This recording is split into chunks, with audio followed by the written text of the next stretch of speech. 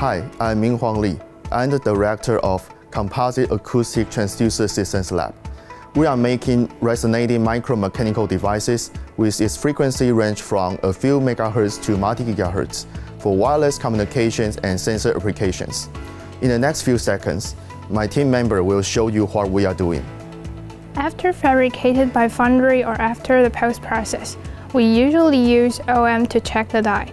We can see the first chip is original, and the second one is after etching process. Obviously shows that the metal has been etched.